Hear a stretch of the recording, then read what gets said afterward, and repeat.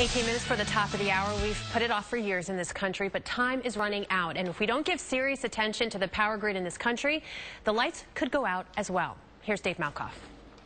You've read the headlines, you've heard the news on the radio. It's outdated and it's ill-prepared for the huge growth that's expected in demand for power. America's power grid needs an upgrade. You may remember this. It happened 11 years ago. 45 million people in 8 states lost electricity.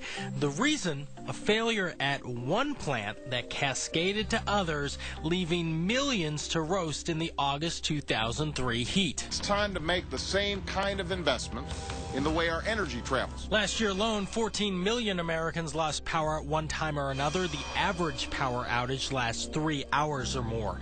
Those 3,236 outages happened in nearly every state. California had the most, more than 400. These states reported more than 100 outages last year. These had more than 50 each. Altogether, as Americans, we spent 2,140 hours without power last year. Some 89 days. No hot water, no heat, no lights. Natural disasters like blizzards, hurricanes, heat waves, and wildfires make the problem worse. We saw firsthand after a wildfire in Colorado how difficult it is to replace one power pole without snagging the entire line around it. The idea here is to really cut down on your demand. This smart grid house in Georgia and a smart grid city in Colorado could be a vision of the future. There are no meter readers here, just a computer inside each home that uploads power usage to the electric company. It's an expensive upgrade. Power companies and governments are still trying to figure out how to keep the lights on for future generations. And working to solve those problems for our future is Jim Davis, who leads SmartWire Grid as its Chief Executive Officer. And Jim, I love this quote from you. You once said, "If a phone can be smart, why can't the nation's electric grid?" Tell us why you said that. Exactly. Well, the largest man-made machine in the world is the U.S. electric grid. And it served us extremely well for the past 100 years. But it's now aging. It's getting old. And if Alexander Graham Bell were to come back from the dead, it's been said that, his mind would be blown by the smartphone. Right. But if Thomas Edison came back, he would recognize everything. This would be, nothing's changed. And so with this industry, it's sort of the last industry that's really gone through any type of a modernization. And if you think about how this is all connected and the ripple effect that would happen if we didn't have the electricity, access to water, food, ATMs would all be cut down. So how are we looking to improve that, and what should people be thinking about now?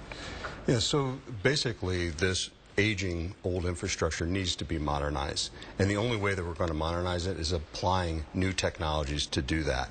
We have to harden the grid, which means we have to make it more reliable, more resilient, particularly as we're faced with the new weather realities. We're faced with congestion, which means there's an ability for power to make it through to the large demand markets.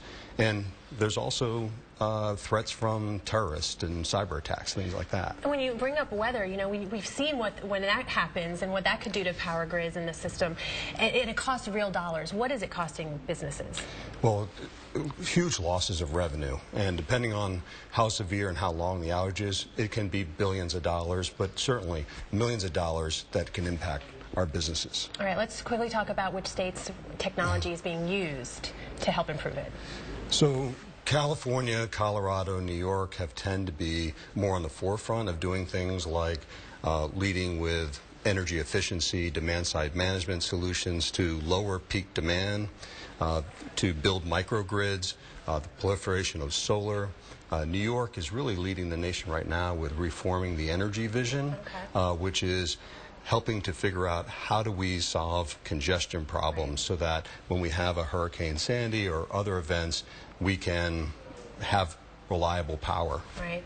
Interesting discussion to have. Jim Davis, thank you so much. Appreciate your time. Thank you. Mike? Definitely worthwhile. Thank you very much.